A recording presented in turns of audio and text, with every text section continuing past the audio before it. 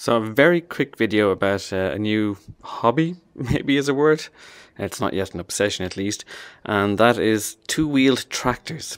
And this all started because in the barn we've had this trailer sitting here for the past 6 years since we bought the place, and it looks like an ordinary trailer, but the hitch is a bit different. It's not a normal kind of car hitch. So we were told that, well, it's an Agria trailer. And Agri around here is pretty synonymous with two-wheel tractors. They're built about 20 kilometers from here, and this trailer is from 1955. And the name of the original owner, Kurt Wagner, is written on the side, and the back has a lovely Agria sign on it. So basically, I wanted to get a Agria two-wheel tractor to drive it. The seat's missing. Normally, you sit in the front there, and there's a foot brake and a handbrake and everything. And then you steer it from a position seated on the trailer. And so I've been looking in eBay and stuff like that, and there's plenty for sale. I just had to find the right type. But while asking neighbours and all that, one of our neighbours said, yeah, I have one at home, but it's in pieces. And he said I can just take it and play with it.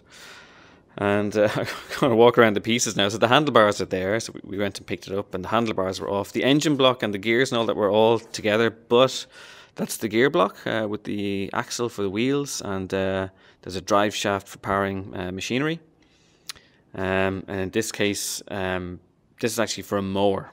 It doesn't have a trailer hitch, so we won't be driving with it. But still, I'm taking it apart. That's the gear box. The engine is here. It's an ELO L152, 2-stroke, 148 cubic centimetre, 6 horsepower. Here we go. I sound like a complete tractor geek. This is all completely new to me, but since taking it apart, I'm just putting it back together now. Yeah, it's a bit of fun. But then we found the reason it was sitting in pieces was there's a centrifugal clutch which was broken. So they obviously took it apart, trying to find why it wasn't running, then found that this thing was broken, and they just left it there. This was 15 years ago they took it apart, and they went and bought a proper rotary mower. So that's that. But meanwhile, another friend, his son said that they had one sitting up in their workshop, and it's been sitting there for 3 years, hasn't been used. And I went up and it wouldn't start. And but we thought just because it's been sitting there for 3 years, the 2-stroke fuel was a bit old, let's say. And I picked it up yesterday. Today's Saturday. I picked it up yesterday. No, what am I saying? Thursday evening. And then yesterday, spent a few hours taking it apart, cleaning the air filter, which is an oil bath filter. Cleaning out the carburetor, which was all actually perfectly fine, but it just wouldn't start still. Even changed all the fuel lines because they're a bit brittle. New 2-stroke in, and it still wouldn't start. And then a friend popped around, and he knows about engines. He builds model aircraft, and we eventually figured out that there was a short circuit. Basically, there's a circuit breaker that you press to stop the engine, and that was basically stopping it from starting. So once that was done, that was okay. And the only other thing that's a bit crappy is there was a pump here. The fuel line is really weird because the outlet on the tank is lower than the carburetor. So there's a little pump in here that when it's running keeps the fuel circulating around. But before you start it, you have to manually pump it. And the original one was like a sponge, and when you pressed it, fuel was squirting out all over the place. So I got one for a chainsaw, and there's a little hole in it, and I had to patch it so that would work, and that's fine, works great. Has 3 forward gears, 1 reverse gear. Fun to drive, I have to say. It can go at I think 16 kilometers an hour. It's not very fast, but steering is just a complete bitch. So it doesn't have a differential gear, so that the 2 wheels are being driven together at the same time. So if you're trying to take a corner at anything more than a snail's pace, it just will kick and rip your arm off. Which happened today. I fell off it.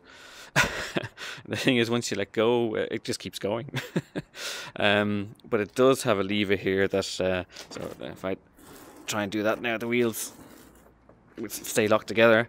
And if I pull this lever, this will introduce a differential, and that makes it much easier to steer. So you have to remember to pull that lever every time. It's a bit crap, but that's the way it is. You can get other ones. That's why I want an Agria. This is a Holder H7, and it's not really for going on the roads, I think. And if you're going up, which we did today, going up a dirt track, and it's very uneven, and then one wheel gets a grip and the other wheel doesn't, it starts kicking left and right, and it's really hard on the arms when you're sitting here. So I was driving up with differential engaged the whole time, just so it wouldn't push me off the seat again.